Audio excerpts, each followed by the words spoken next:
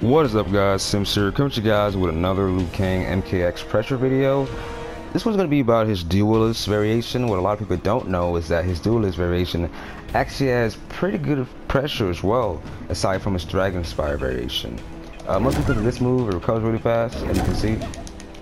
So he can like block, and with this string, whereas it has so much, block advantage, you can see how long it takes for the opponent to reversal.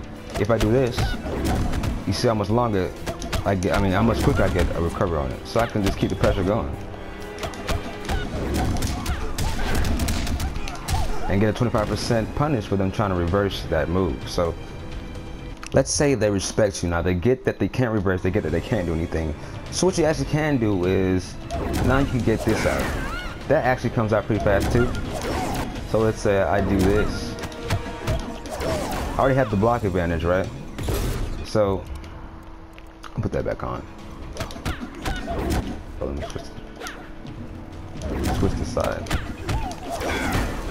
You see, I can still block that move, even with me throwing that out. It still recovers fast enough for me to block. So let's say they respect it now.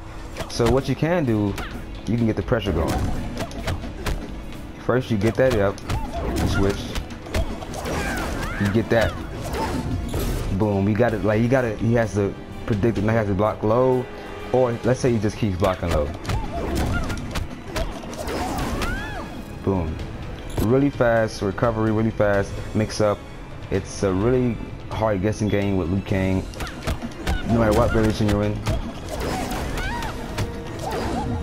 So, and you can keep that going, you just, and this one you can stop that one too. So if you want to go low and mix it up, you do the same thing. So this is a video tutorial understanding Liu Kang's Dualist pressure, because a lot of people use his Dragon Spire just because of his cancel, but you actually have pretty good pressure in this variation too. And you can set the opponent up really well with this variation,